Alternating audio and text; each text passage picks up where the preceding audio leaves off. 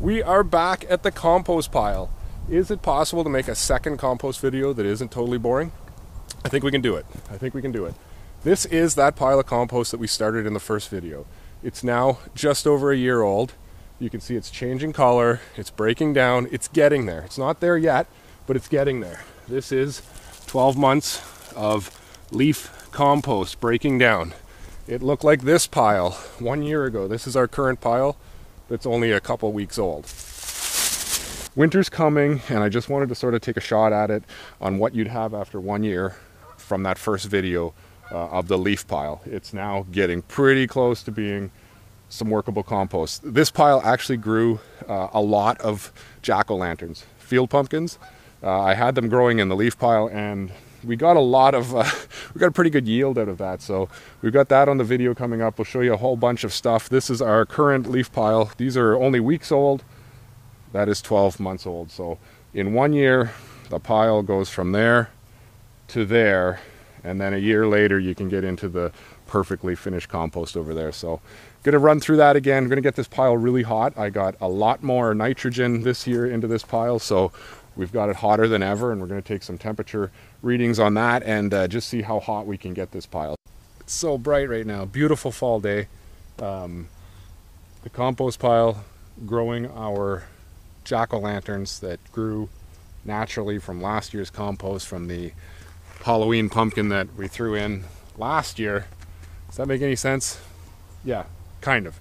Last year's pumpkin that I threw in grew this summer into these pumpkins. I think that makes sense. Anyway, it's probably the last day for it. We got clear skies. It's almost October. We probably are going to get frost here tonight.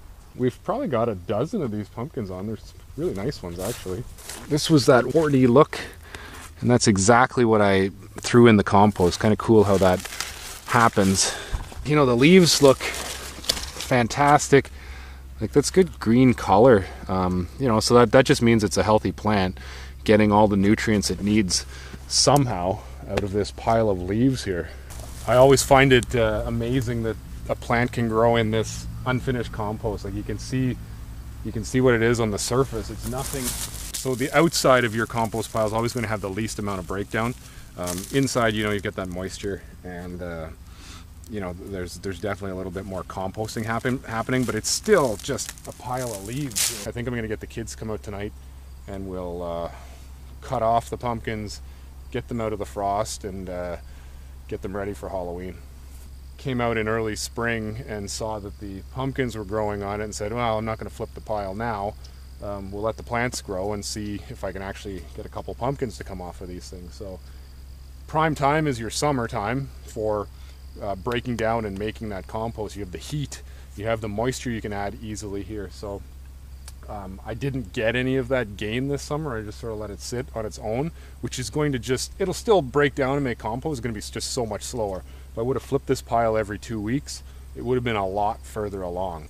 So we did get that frost. The pumpkin plant's dead. It's time to clean this place up. It kind of looks like a little bit of a dump around here, so I got way too much compost to deal with. I'm going to flip this pile aggressively now that the plants are done growing in it, and that'll start to break down much quicker.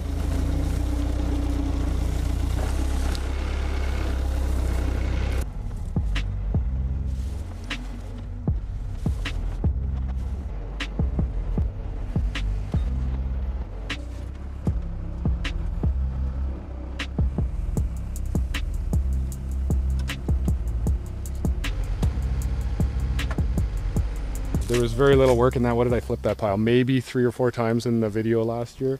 But it's already, you know, I'd say it's halfway there. This will get it going again, get some air, some oxygen into that pile. Those microbes will become active again and start to break down. You don't have to go this big, just do your small backyard pile and pitchfork or a shovel and flip it side to side every little bit. And if you don't want to flip it at all, don't flip it. It's still going to break down. So I have so much finished compost over the last 4 years that I want to put all of that finished compost into one pile, just to make it a little bit cleaner around here.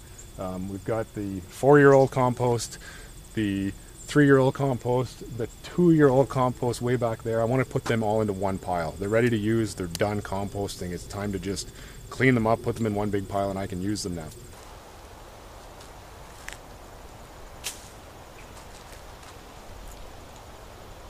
So some leaves started showing up.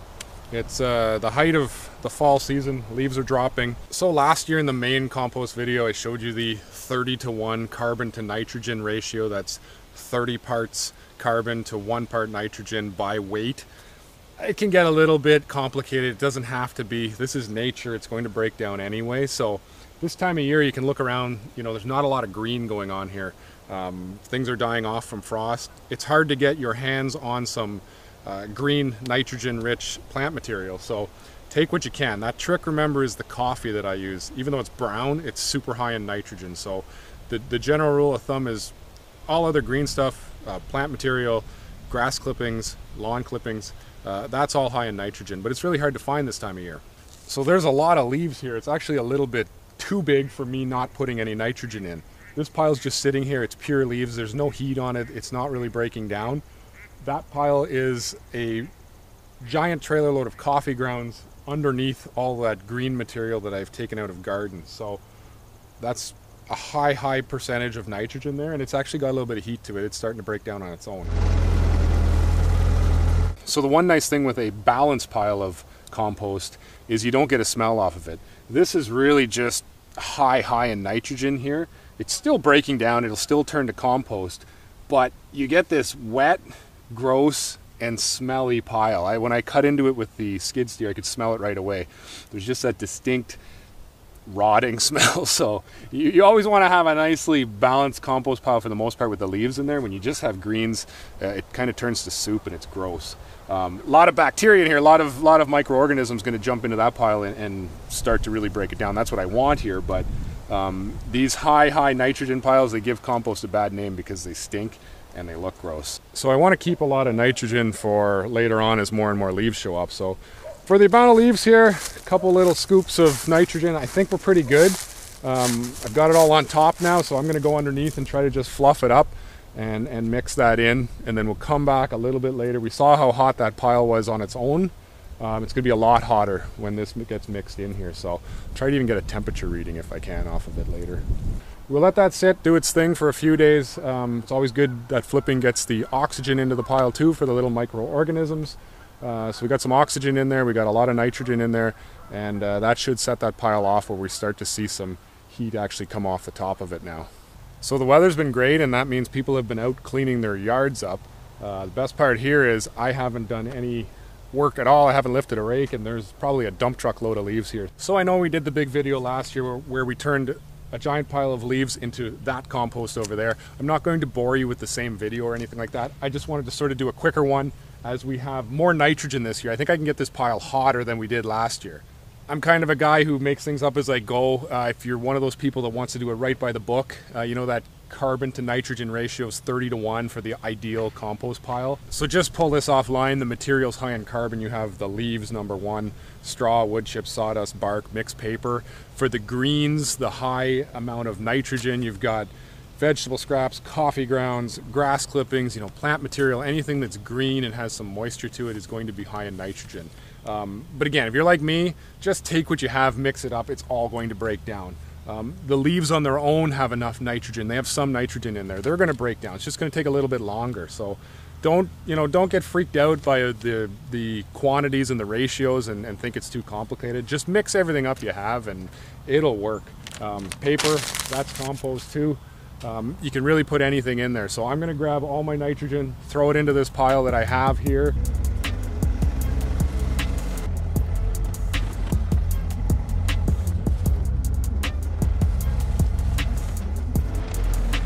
That's a pretty big pile early in the year. I don't know what I'm going to do with all this compost. I was just looking at how much compost I have here, and it's, I don't know, I kind of have more compost than one man needs, but yeah, I like making it.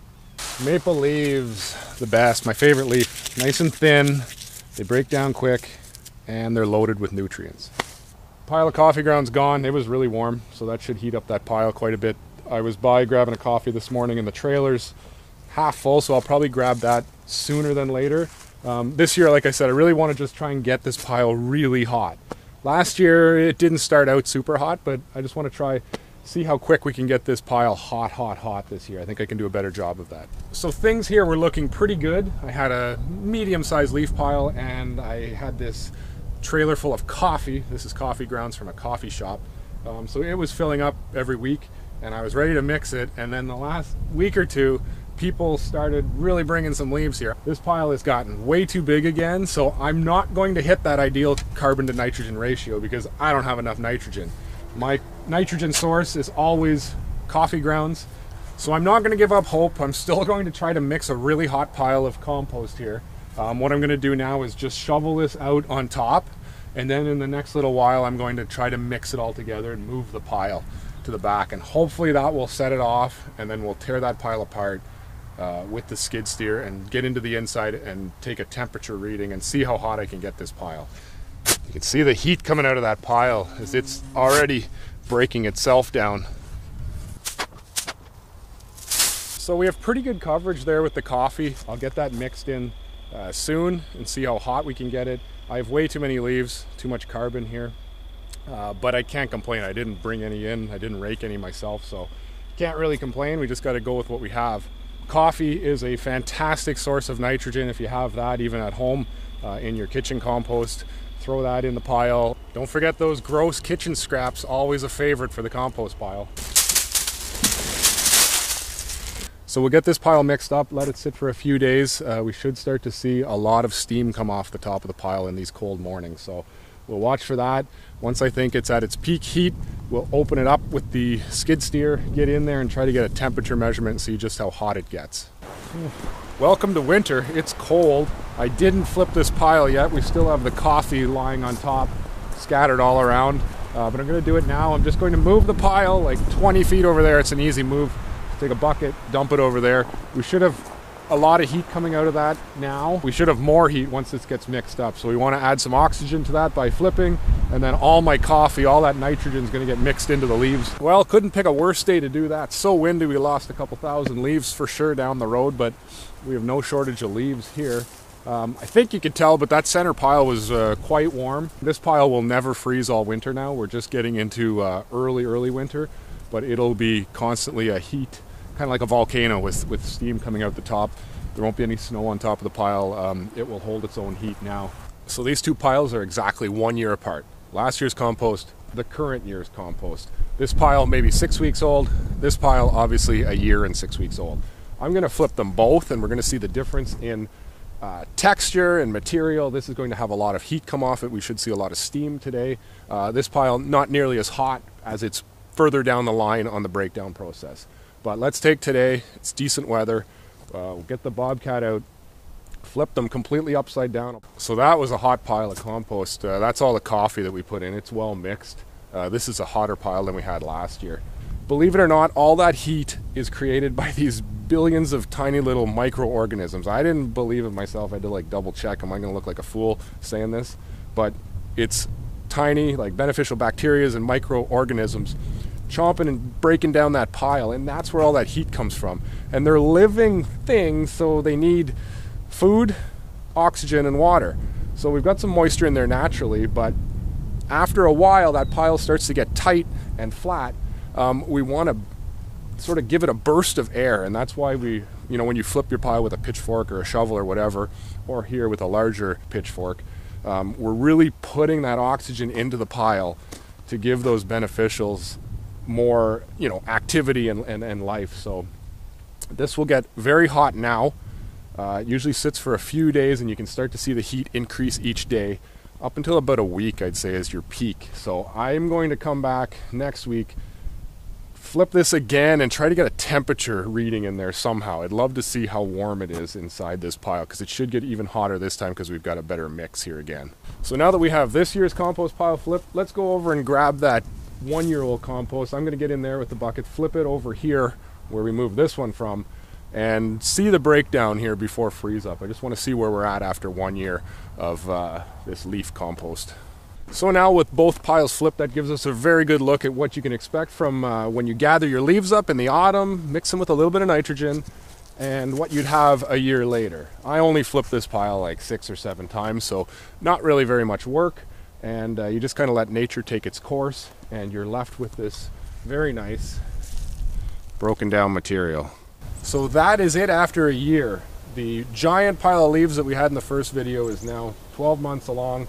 it is very close to finished compost. There's definitely some larger items that have to break down, but it's closer than I thought it would be. I only flipped this pile maybe 6 or 7 times in the last 12 months, so didn't work really hard at it, but the natural breakdown always will occur for you. So I'm going to stubbornly take this right to the end to where it's perfectly broken down compost in the spring. I'll get the camera back out.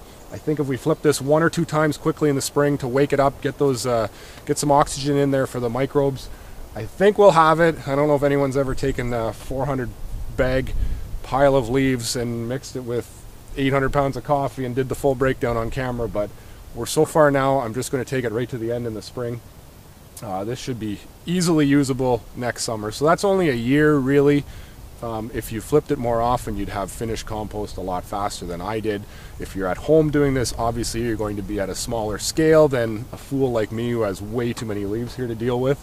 So if you have a small compost pile, clean your yard up in the autumn, just flip it a few times, go outside, get some exercise, flip it around, and you'll have finished compost in no time. It doesn't take that long.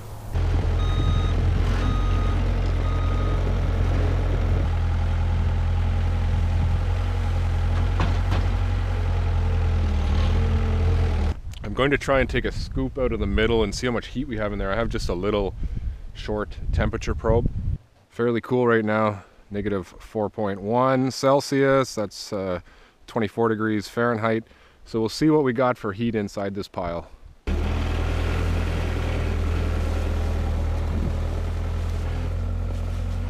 We hit about 130 degrees in this pile, and that's just with the short probe, so pretty impressive, about 100 degrees warmer than the air temperature. For this time of year, that's a pretty hot pile, so quite happy with that.